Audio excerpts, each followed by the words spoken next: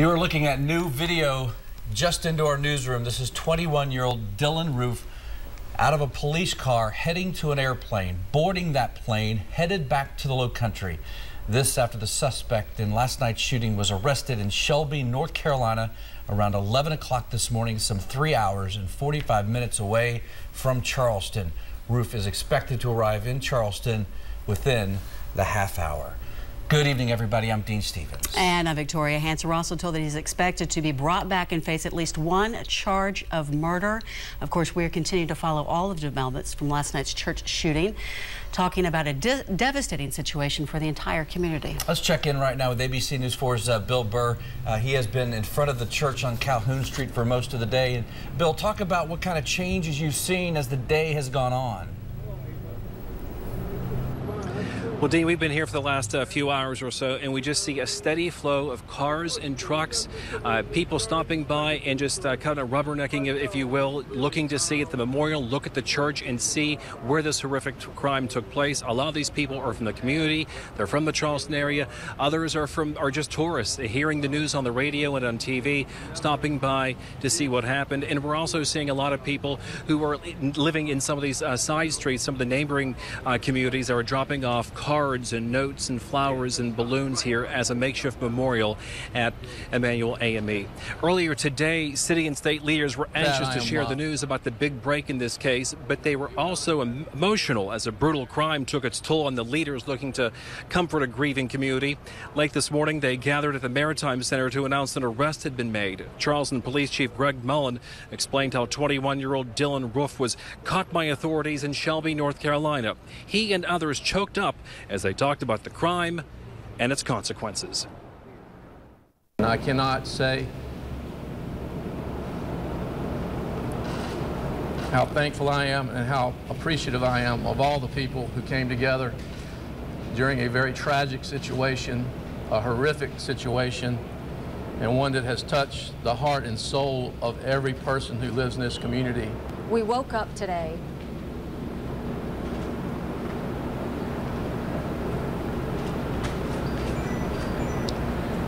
and the heart and soul of South Carolina was broken.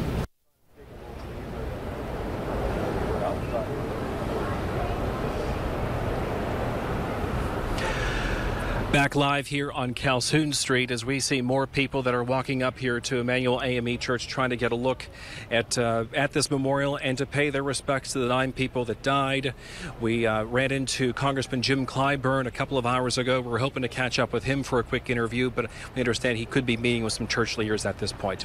That's the latest from here on Calhoun Street. Dean and Victoria, back to you. Bill, thank you. Police say the 21-year-old sat through Bible study with his victims for nearly an hour before pulling out a gun. Coroner Ray Wooten says his victims thought he was there to worship with them.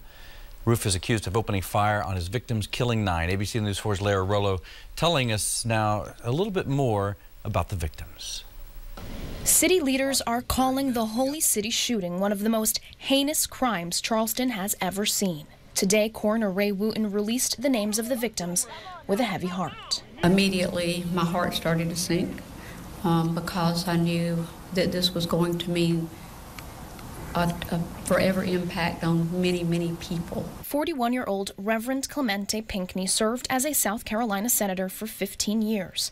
He was the pastor at the Emanuel AME Church and was leading Bible study the night of the shooting. Senator Pinckney was a friend to this community, a friend of mine, and will be deeply missed. 45-year-old Sharonda Coleman Singleton was a pastor at Mother Emanuel, but also a beloved track and field coach at Goose Creek High. 54-year-old Cynthia Hurd was also well known in Charleston. She served as a branch manager for St. Andrew's Regional Library for 31 years.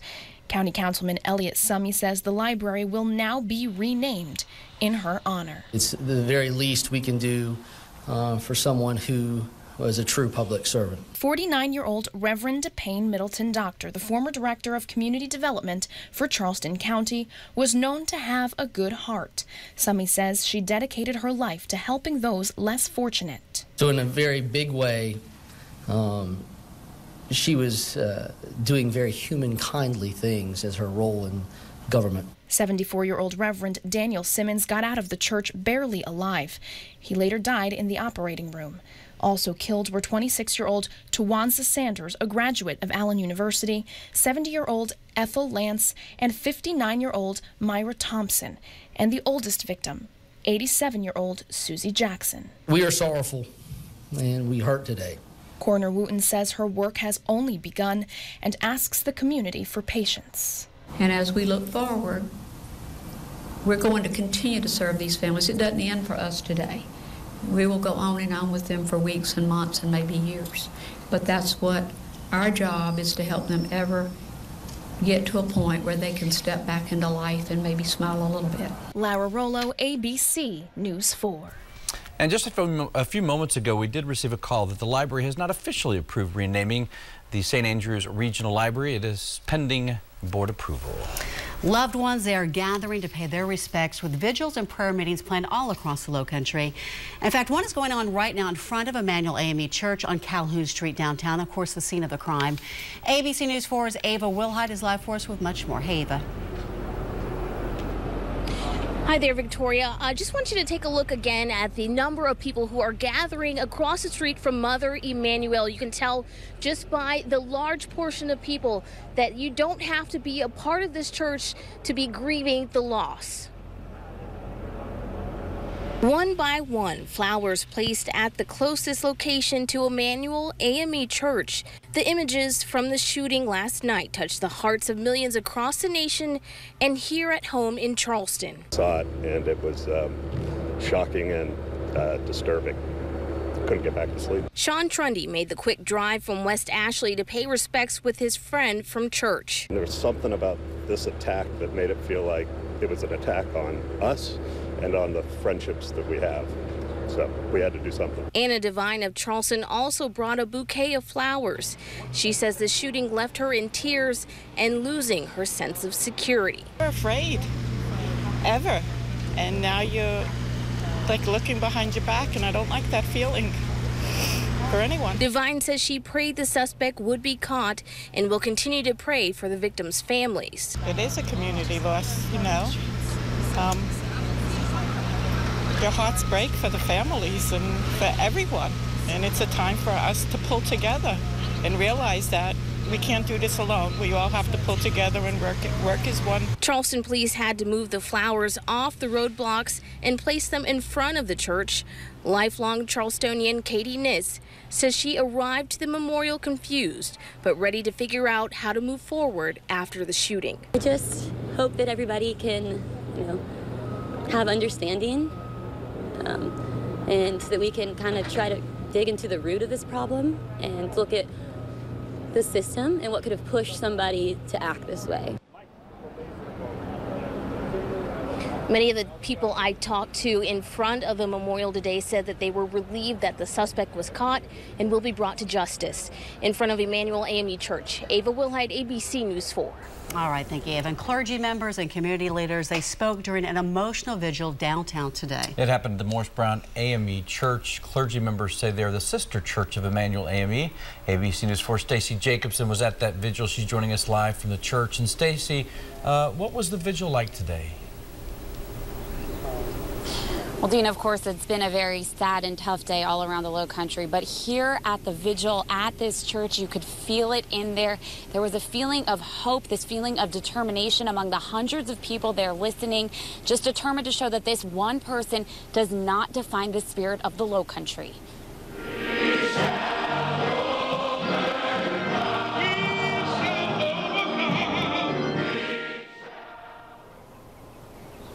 And people from all over the Low Country joined hands in song. They listened as clergy, as well as Mayor Joe Riley, Governor Nikki Haley, and Congressman Jim Clyburn, as well as others, all spoke. Their message was one of peace and hope. You're wasting your time. You might as well join us and help to do good. Help to bring this community together, the state together, and this great nation of ours together. Congressman Clyburn and Mayor Riley both said they had spoken with President Obama about the shootings. They say the president offered his condolences and offered any federal help if it would be necessary. Live in downtown Charleston, Stacy Jacobson, ABC News 4. All right, thank you, Stacey. Many are gathering at a makeshift memorial site near AME Emanuel, the church, where they're leaving flowers and cards. ABC News 4's Gregory Woods joins us right now to talk about the other ways that people can show their support tonight. Greg? Well, during a press conference earlier today, Mayor Joe Riley said an account called the Mother Emanuel Hope Fund was created to help family members as they prepare to put the pieces of their lives back together after this tragedy. Now, the mayor says the account is set up with Wells Fargo. He says the city of Charleston has already donated $5,000. He says the money you donate will help with funeral costs for the 6 women and 3 men now dead after a gunman opened fire in the church during a Wednesday night Bible study. We have the opportunity to help them, and when we help them, we also help their hearts, because we all know when we're grieving that hug or that sign of love or support is a very important part of renourishing our soul and the whole souls who are injured.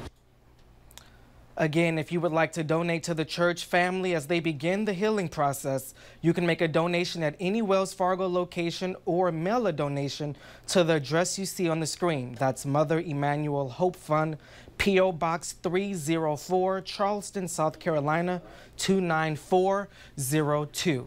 Already, Boeing has announced that they've donated $100,000 to the Hope Fund. Reporting live in the control room, I'm Gregory Woods, ABC News 4.